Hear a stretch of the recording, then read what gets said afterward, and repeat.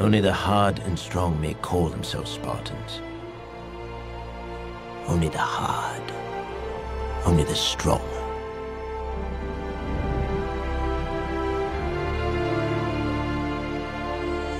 Spartans! What is your profession?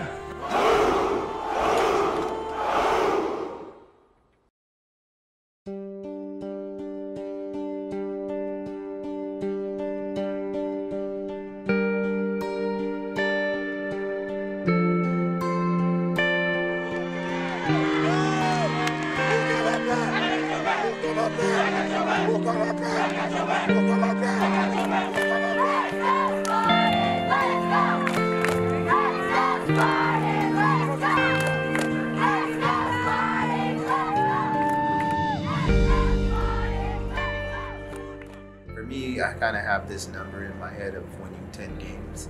If you could win 10 games in a season, it's pretty successful. Main goal for this program is to see at least 5 championships. With that, that means that our reputation is remaining in stellar tact, that we're continuing to get kids out here because they have good character, they have good grades, and they're representing Sparta and their family well. You know, seeing young men taking their education serious, seeing them take their behavior serious, and understanding that when they do that, it shows up positively on the field. It shows up positively in their lives. 5 to 10 years from now, I expect to have even some state championships up there, and a huge following of young men who want to be called Spartans. Football's a game that tests you. 13 weeks is a long time to get along with some people, especially being a group of boys. So it's for sure something that it forces you to grow. You have no choice but to grow.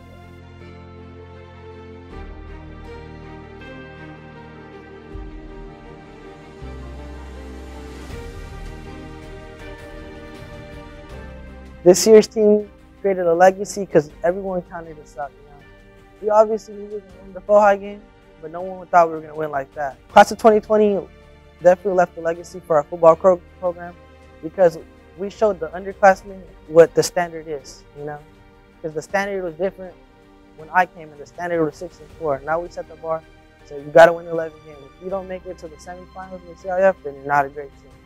And that's what a lot of the coaching standards are now. Beating our rivalry team full high 50-0, best feeling ever. Best feeling ever. Montana Classic. My one memory is hearing the student buses come to the stadium. They were so loud. And I remember them driving down Citrus towards the front of Fontana, and I could hear them, and I was like, oh, this is going to be cool. Then they came around the backside, and you could really hear them getting loud. And, you know, just having them show their school pride to a school that's so close to us. So that's kind of how I felt. And, you know, luckily we were able to play really well and to have a good showing. And I think, you know, the first game's always going to build momentum to your season. Okay, when the bell rings, we're going to try and get all the student body to kind of exit their hallways and come into the middle of campus, what we call our Zeus Lounge, and get the teachers there. And we'll have the band there playing so they could hear it. We'll have the cheerleaders involved, and the football team will do it too. So it's essentially become a mini pep rally. The pre-game routine is intense. You know, the setup is ridiculous. There's so many things that go into it, but I would say that my favorite part is being able to look at all the young men, look into their eyes, see their determination, and be able to just love on them and pray over them. God our Father, hear our prayer, as we pause, play this game. Give us strength, encourage to do the best in all we do. Protect us while we play. This we ask. Just so that they're able to stay injury-free, stay focused, be men of integrity, and walk with some humility while they're out there playing this game. Arlington they were definitely a bigger challenge than Full High to us. They were more aggressive and more run the ball team. but we still came up with the win on top. But they were for sure more aggressive than Fall High. Mentally, it was all just about a battle of like you can't break me. Like, I'm gonna make sure I'm gonna break you before you break me. It feels like every year we've worked harder and harder and harder and harder, and it feels great to see all that work pay off. We've made a stride and made every season since we've been here as coaches, and to know that all that work is not going unnoticed and all that work is paying off, it just makes it worthwhile for sure.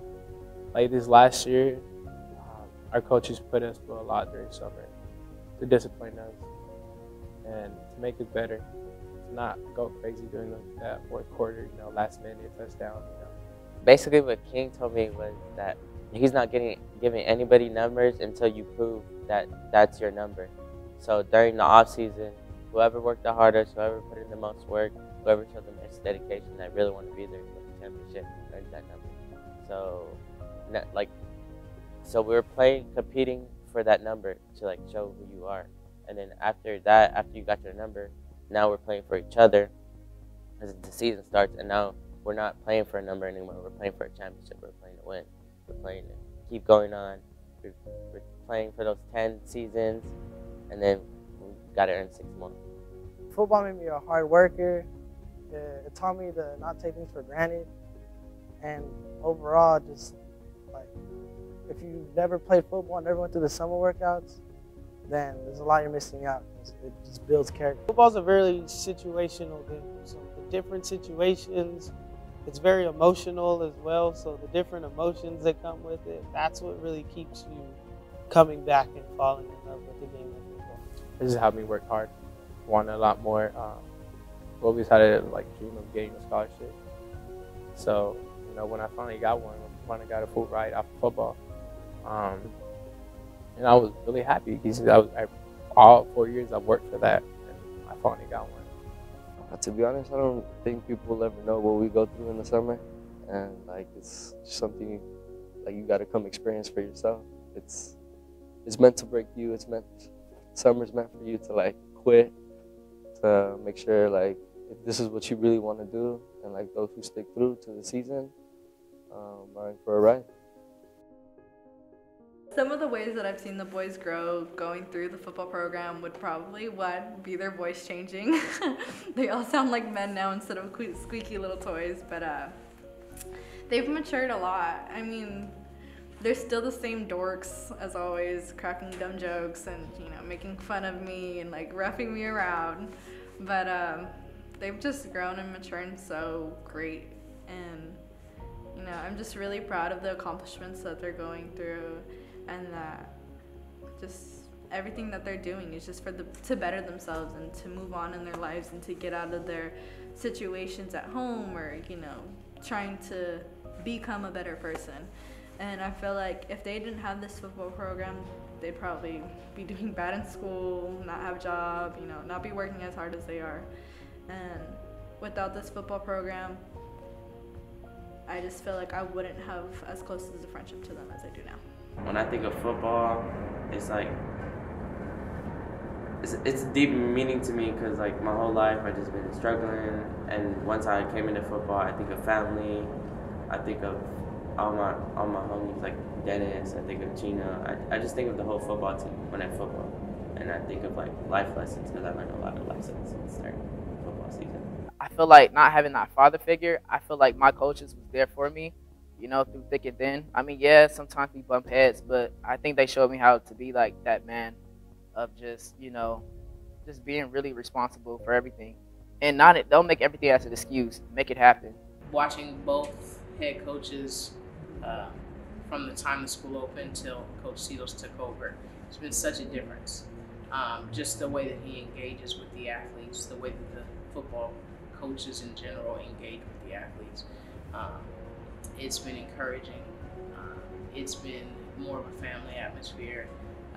There's discipline involved, which is important, and I think that's important to understand. There's a difference between punishment and discipline. Punishment is when we see something go on and we're getting just screamed on and and talked about in such a way that that you feel like you want to quit or not be a part of it. Being disciplined is when you're being told what's going on, how you made that mistake, how you need to fix it. There can still be a repercussion. You still may have to run 10 100s to make up for that mistake, but there was discipline involved. You learned what you did wrong.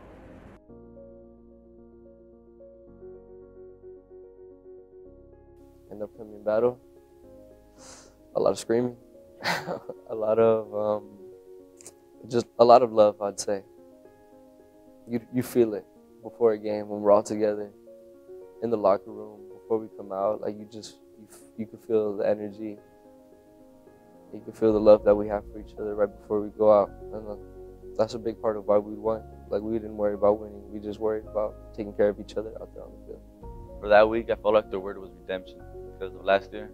But that whole week, the practice was intense. The level of practice was beyond me. We made sure that week we were practicing at our full capacity. I felt like that was probably the best week of practice we had. If not, it was probably the week of Eisenhower, but it was between those two. But that game, it was truly one for the boys because we shut them out. Being a captain overall, like, it is the biggest responsibility of your life because you are the reflection of your team.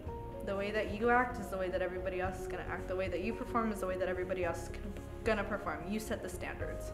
So I feel like you have to be your own role model when you're a captain. The main responsibility of being a captain is that don't be selfish, don't get big-headed, don't feel yourself, because once you feel yourself, I feel like no one is going to like you at all, not even the players, if I'm being real with you. Being a captain, it's like, you can't be a hypocrite. You really can't. You can't say don't do that and you end up doing that. You have to be on time, and you have to do the workouts, and you just have to really speak up too as well, and be a leader, not a follower.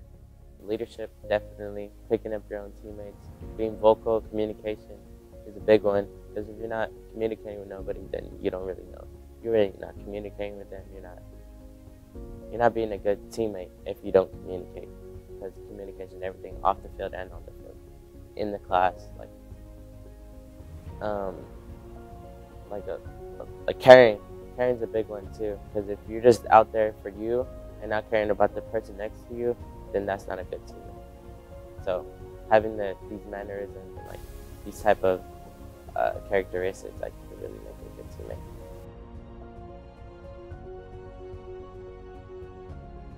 I was like, let's go! They wasn't ready for us in Fontana! The shit talking, I seen it all, the clapping in your face, the talking, all that. I seen it all, but we're mentally tough, These coaches, they put us through hell in summer. They put us through hell, it's ridiculous. A lot of people quit because of that. But for the ones that stuck around, I know they're mentally tough. They've been through a lot. They're mentally tough. That shit talking, that shit don't get through us. After the loss, I feel like our season was over. If I'm being really honest with you, I feel like our season was over. We had to I just feel like we're just at the deadline, which is at the bottom. I feel like we were just done, to be honest. But after the loss, it was tough. I remember walking into the locker room, everyone was quiet, and we all cried too. Honestly, I feel like that was a championship game, like a playoff game. I feel like we lost the playoff game, and it got to me too. I wasn't really emotional, but I'm just thinking, look, practice had to be extremely hard. We had to really be on each other's head. But after that loss, it was a tough one. But I think our guys learned from it.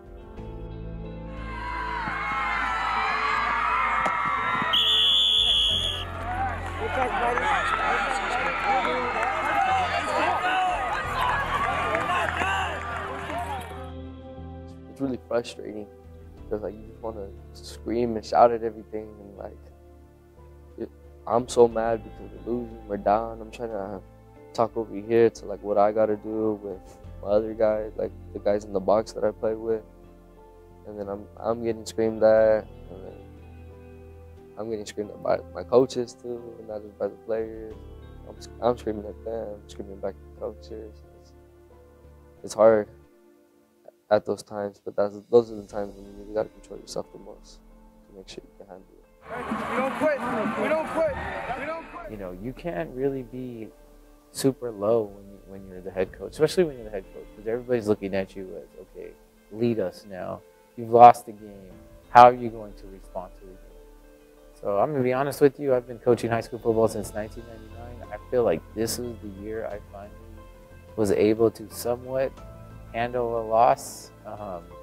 Even though we lost only twice this year, that first loss was still hard, but I just try to focus on the process of, okay, what can we learn from that loss? And that's probably the biggest growth I've had as a coach. Is when we lose games before, I would be like, I don't want to watch the film. I don't want to watch it yet. It's just too emotional. It's too close. And so I would, extend that time out as long as I could before our Sunday coaches meetings. Then I would make myself watch it. Well, I'm able to watch it a little sooner, learn from the mistakes, and therefore address the mistakes, in a closer time period, which gives us a better chance to get better from it. That game, it was a lot of the underclassmen who realized like it was a team effort. Like who realized that we were a lot better than they were, if anything, and that we weren't playing to how we usually do, and that we were in our own heads. And it was a team thing, not just as captains, because like I was saying, we all motivate each other. And that game, even though we were coming back, we came up short. But that game meant a lot to our brotherhood. It defined who we were after that. The perfect time to stay silent and watch the boys is probably right before kickoff, or when you're in that last few minute or two of your quarter and we're about to make a touchdown. Because everybody always thinks that, make noise, get loud, but you make noise when the other team's going, so that way you throw them off. But when it's our boys, you stay quiet, you let them work together as a team. The second that ball leaves the ground, hype it up. But the second that ball goes down and our quarterback says set, silent. It's all about the mentality. Can you see losses as opportunities to get better, or do you just see losses as some sort of failure that's attributed to you as a person? So I like to think of it now as, how many losses can I endure to be the best coach that I possibly can be? Because that's just the truth. I'm going to lose football games in the future.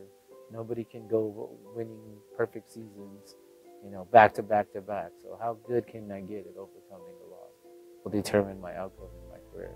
The mentality was to never taste that again, to never have the feeling of a loss again. The trash talking, if anything, it only it makes us mad, but it only motivates us to get louder. Like, okay, you're talking down on us, but look, we're not gonna let that affect the way that we're performing. We're still gonna try to be as loud as we can, because people are always gonna be talking negative, traveling wherever it is that we go. But as long as we show up and we do, show that this is what we got and we can do it, then everything else that people are saying doesn't matter, because we know that we did our best. So it's our job to hype up the boys and not the audience. I mean, it's always our job to do that, but it's just easier when we have a bigger crowd. So I guess our main goal for doing that is, just turning around, saying chants over and over and over, especially ones that they like, which is Mighty B or Get Rowdy, or just the ones that they know. Just get them hype as possible. They're right in front of us, so we can cheer them on. And I feel like that's what we do. Sometimes taking a loss can be great, because you will learn from that. Well, it was tough coming off the San G loss, but I knew that Aurora Valley couldn't compare it to San G, and it was going to be an easier game.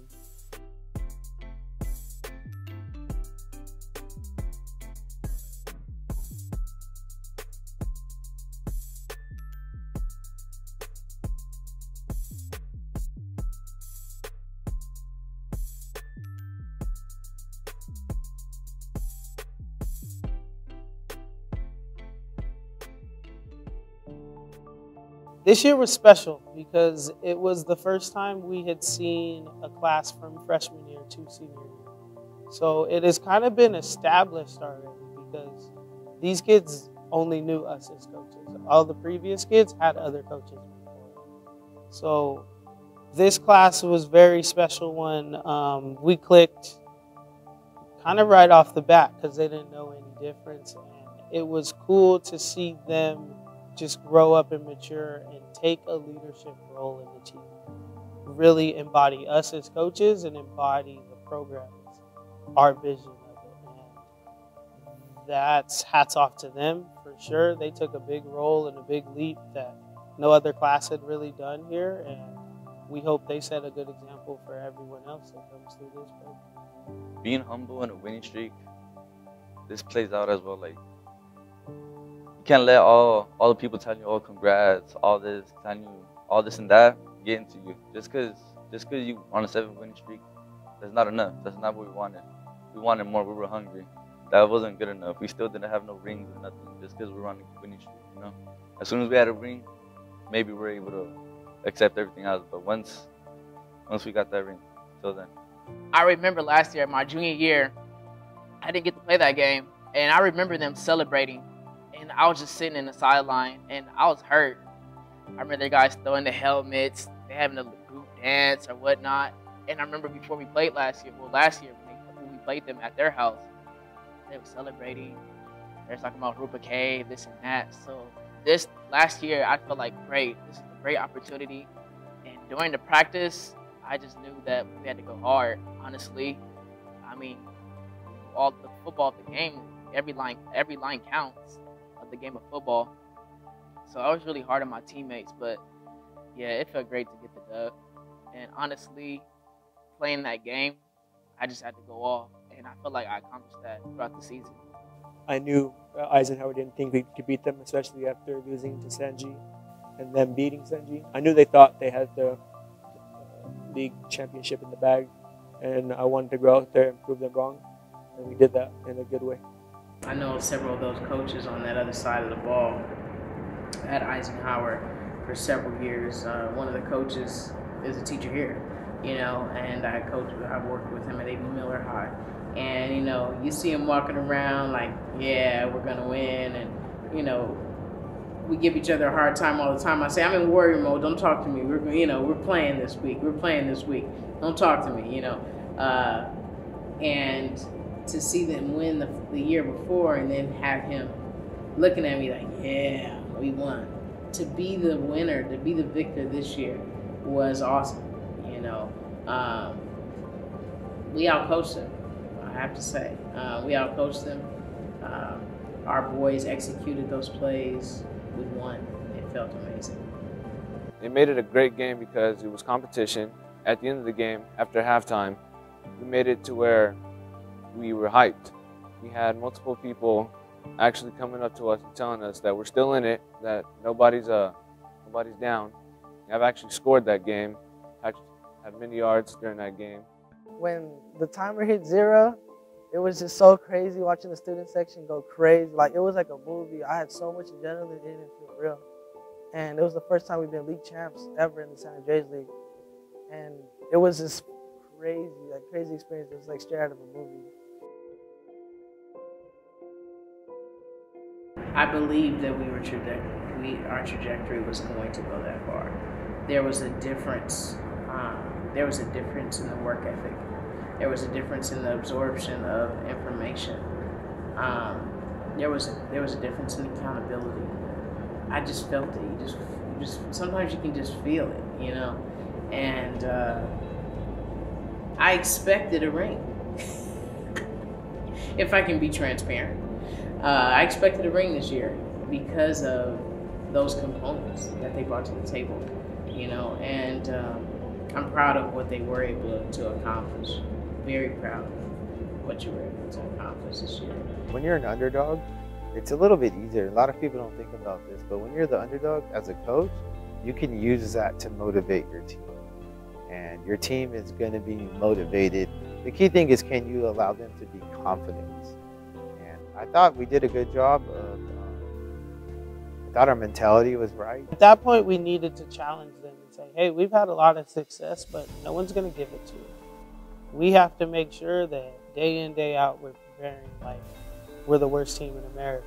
We have to prove something every week. And no one's ever going to lay down and try to give us something. We have to go take it. That was the big mentality that week for sure. Once again, we kind of came through. So the trend is starting to build throughout the season.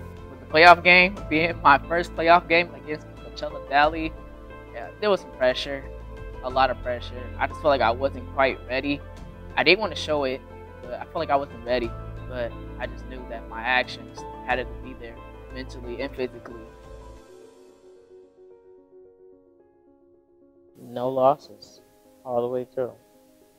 That's a perfect season, by definition. Perfect season also is not losing your players. Not losing your players because they didn't do anything wrong in class. They didn't do anything wrong with their behavior and discipline issues that you have every young man that you started with. You have every young man that you went to battle with all the way in the end. It's a perfect season. The daily life of being a student athlete, that's pretty hard. Cause like, yeah, that's very tough. I mean, you got practice, start from 4, it ends at 7. I don't get home. Usually at the time, I didn't get home until like 8. So that was very hard. And within that, you gotta eat, take a shower, your homework, you gotta get up, and it just repeats itself over and over. That's pretty much how it is, to be honest. And schoolwork too, that's really important to leave that out. Sportsmanship on and off the field is extremely important. It's not only what you do on the field, it's what you do in the classroom, what you do around your peers. The biggest struggle in any sport, I would say, is the best athletes don't always make the best grades. So, you know, you can have a good athlete who is amazing on the field, who gets their workouts done, who sets records, but doesn't make it in the classroom, doesn't make the cut, you know what I mean? Or has behavioral issues or gets into fight constantly. And, you know, the difference between a good and a great athlete would be, you know, great athlete goes on the field, they stay quiet, they keep that competitive mode and they're quiet, you know, they do their work. And then they get over here to school and they do their work, they get A's and B's, you know, they're constantly on top of their own things, they're responsible, they're respectful, and, you know, you gain a reputation of the type of person that you are. If you're an athlete and you have amazing sportsmanship on and off the field, everybody will commend you for that. And, you know, same thing with me, you know, not only do I do cheer, I do other sports, and with those other sports, you know, you grow a reputation with your coaches. Your coaches know you better than anybody else because, you know, they're with you through the grind. They're with you when you're in pain. They're with you when you see that when they see that you're having a bad day. It's really important to just be in game mode 24/7 because you never know who's watching. You can be in this, you know, on the field at a practice, and a recruiter will be in the stands and say, you know, you get into it with somebody. It's like, oh, do I really want them? And so, sportsmanship has always been a really, really big thing in my head. If I see one of the girls arguing, I'm like, knock it off. Like, you guys are setting an example for your coach. When you've had so much success, it's human nature to kind of take a step back and try to kind of go through the motions. But I give it all to our head coach, Coach Citos. He strives for greatness no matter what. He's always pushing us as coaches. So when we get that mentality instilled in us, it comes second nature to instill it into the kids. And now, as adults, we're a little bit more mature. We can handle it a little bit better. But the kids picked it up really well. I think with past success and having past failures, they really knew, like, okay, well, we've had success before, but we always let it slip through our hands, so to speak. So let's not let it happen this time. What do we need to do to get better? How can we continually push ourselves? It's just the questions we kept repeatedly asking over and over until we figured it out. Devastated, you know. Everyone wants to win the league title with a flawless victory. No one wants to have that one loss on there. When you have a rolling season like we were having and playing well together and really fostering that family dynamic on and off the field, you know, you expect that win, that extra victory and that league title. And making that playoff run that much more important. Like, yeah, we won and we're going to win that, you know, and it was probably a really quiet ride back.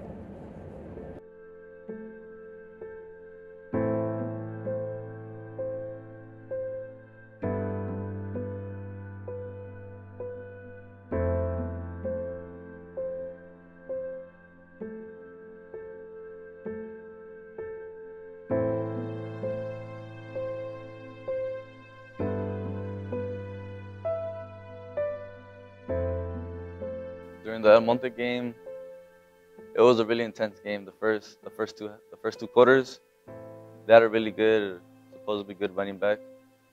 Their offense was it was different. It was a different offense that we've seen completely all year, you know? We had to adjust to it. At first, you know, adjusting to a completely new offense, there's going to be a little bit of mistakes here and there. But as the game progressed, just by playing football, you naturally get used to it. You naturally see what the person in front of you is going to do, you know? You kind of get used to the way they start running their offense. But during halftime, I think it was 16-15. Even though it was we were in the lead, and we were only in the lead by 1 point, I still had to like try to motivate my brothers and all of them to like, you know, we were this close. We just got another 60 minutes to play or another 30 minutes to play. I mean, that's it. We just got to finish the game. That's it. You know? It was just the motivation was just to finish strong. When the clock hit 0, so much was going through my head.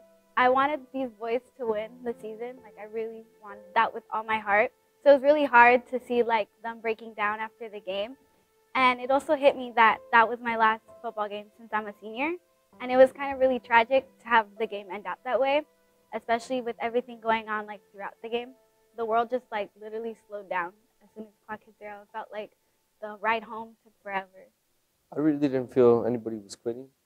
I felt everybody was fighting. Everyone knew we were fighting. It was a dog fight on the field. We were fighting when they were fighting back hard too. Everybody was highly motivated. We were mad, if anything, because we knew we should have been playing a lot better.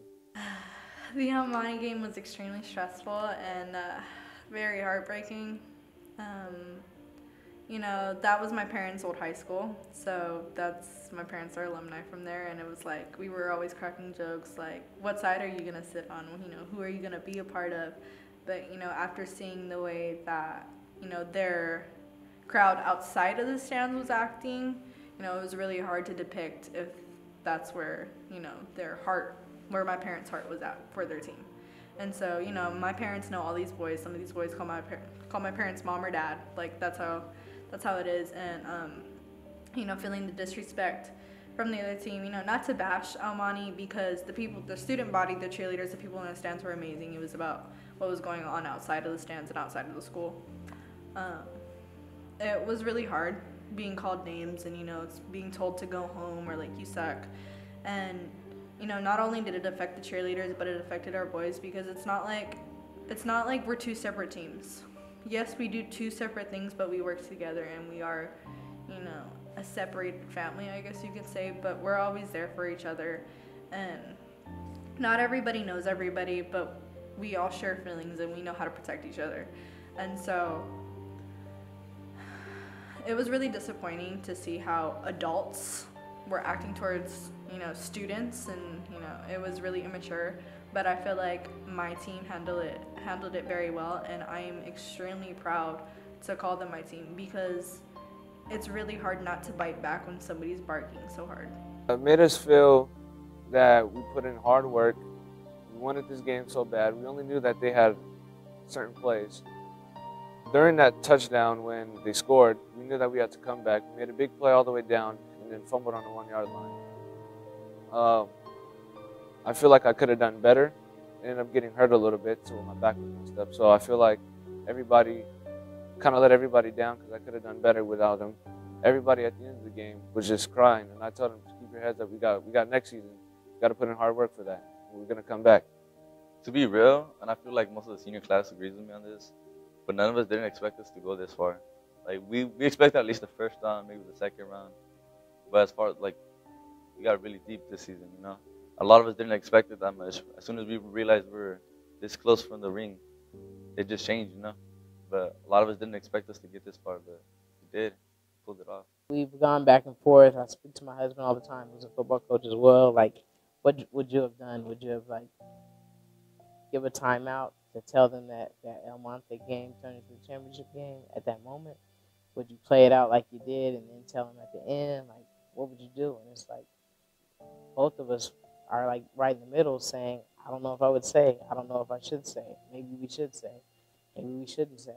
And we really couldn't, like, teeter on either side of those answers. And I just know that when I knew that it turned into the championship game, probably about the top of third quarter, I just knew that I was ready to suit up and play. And if I was that excited to play, that if they knew, they would want to play even harder.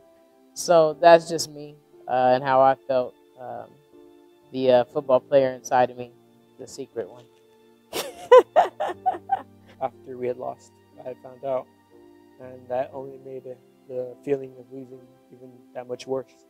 Knowing that you played in a championship game and came that close, literally inches away from scoring and tying the game.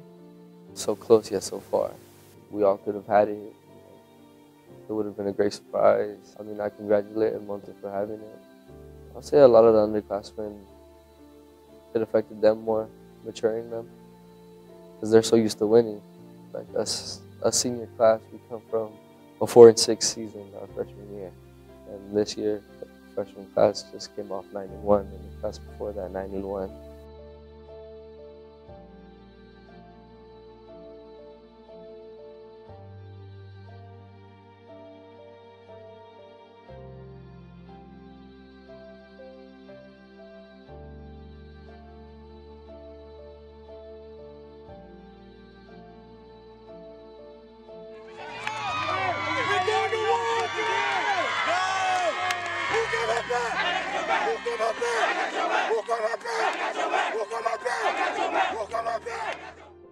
You know, each time I stepped into that field, I just knew I had to just show out and just ball out.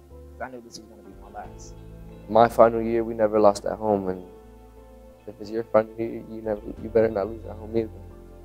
It felt pretty amazing to show talent that most people, you might not know how good you are, then you can show it on the field. It feels good to come back actually to get talked about when you come back to school on that Monday, to talk about how the game was, how'd you do, how good you were.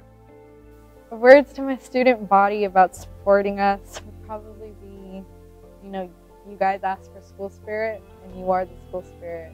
So, you know, you want a good game, come watch a good game, come support us. You know, the more energy you give the cheerleaders and the football players, the more energy we give back. So, you know, if you guys are up and dancing, we're up and dancing. If you're cheering hard, we're cheering hard. Our boys are going to play harder.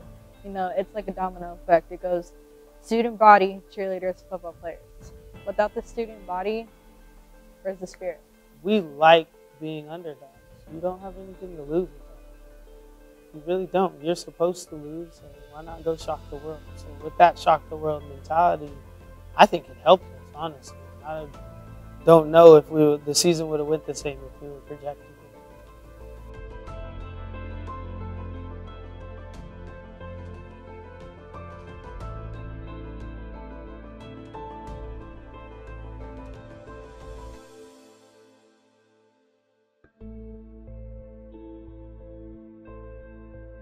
Why did I come to this school? Because Miss Braun really cares about football. So I wanted to be around somebody that cares about football. And now that our administration cares about football like that, and then our district, you know, really loves football. That's the other thing that brought me to this school is Fontana has a history of football. You know, Fontana football is something that rings out, that people know about. They've won national championships. They are a powerhouse. And every school in our district has won a CIF championship except for Miller, and that's because of the culture here. And so I'm glad that I get to be a part of it. It's a privilege to be a part of that culture, and we take that privilege with a tremendous amount of pride in continuing to build that legacy. Man, Miss Levante is really cool, man. I love her. A lot of people appreciate her for what she does, and her bringing him out was cool. I appreciate that. Realizing the fact that she brought a superintendent to come watch us play, it just showed you how much we were out there, you know? Like we were being really watched by some people of the high class. It was a good experience too, because the body count that game, it was ridiculous. The energy, it was felt on the field. We were able to hear it, and we just played better because of that. The class of 2020 pushed the program up basically as high as you can be without winning the championship. So the class of 2021 and the future classes have that challenge of getting us over the hump. Been coaching for a really long time, guys. Really long time. And one of my goals this year was to win 10 games. Winning 10 games is a very difficult thing. It's very special, all right? And you guys got that now, all right? Give yourself a round of applause for being 10.